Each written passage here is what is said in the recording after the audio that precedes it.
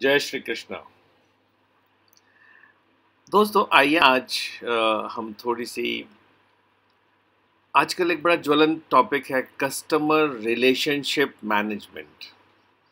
आइए आज थोड़ी सी उस टॉपिक पे चर्चा करते हैं। संदर्भ है मॉडर्न रिटेल ट्रेड।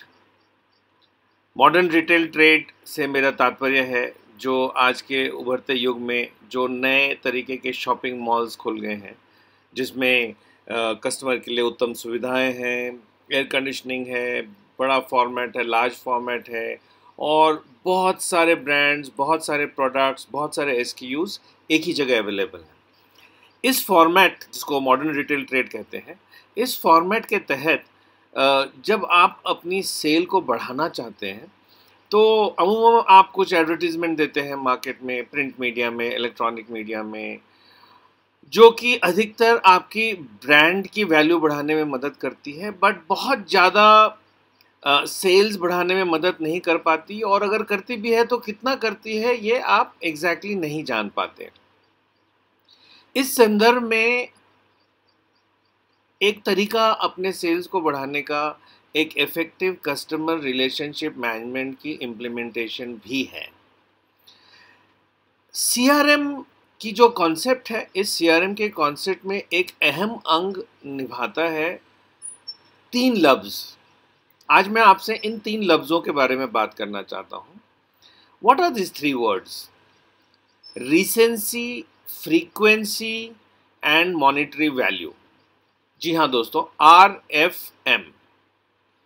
एक एक करके समझते हैं। रीसेंसी मतलब अगर हम देखें कि हमारे ग्राहकों में वो कौन से ग्राहक हैं जो एक निर्धारित रिसेंसी, मान लीजिए कि पिछले 3 महीने में आए हैं या पिछले 6 महीने में आए हैं, तो जो ग्राहक पिछले 6 महीने में 1 बार आए हैं, 2 बार आए हैं, इनको हम बोलेंगे कि इनकी रिसेंसी पिछले 6 महीने में 1 बार है या पिछले 6 महीने में 2 बार है।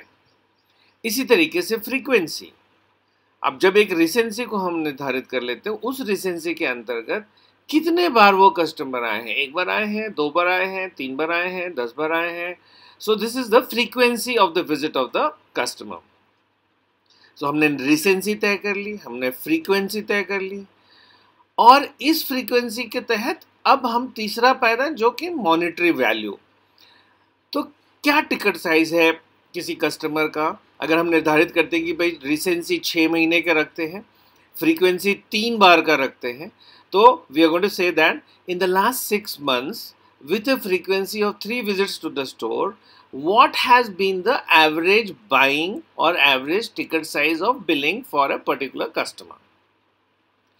जब हम इन 3 तत्वों को, which is recency, frequency and monetary value, जब इन तीनों को जोड़ के जब हम अपने पास्ट हिस्ट्री को स्टडी करते हैं, तो आपको कुछ बहुत इंटरेस्टिंग ट्रेंड्स, बहुत अच्छी परम्यूटेशंस निकल के आएंगी, और ये आपको मदद करेगा एक फोकस्ड कैंपेन, मार्केटिंग कैंपेन चलाने के लिए।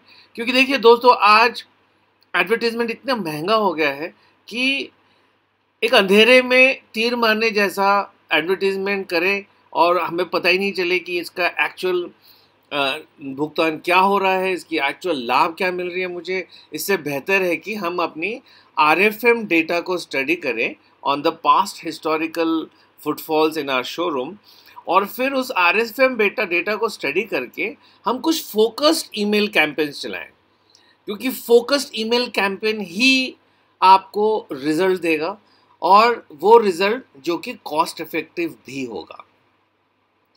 तो ये जो कॉन्सेप्ट है RFM, recency, frequency and monetary value, इसके ऊपर थोड़ी और गूगल करके समझिए कि RFM का बेहतर उपयोग कैसे हो सकता है, और इसको अपने मॉडर्न रिटेल ट्रेड बिजनेस में अवश्य इस्तेमाल कीजिए।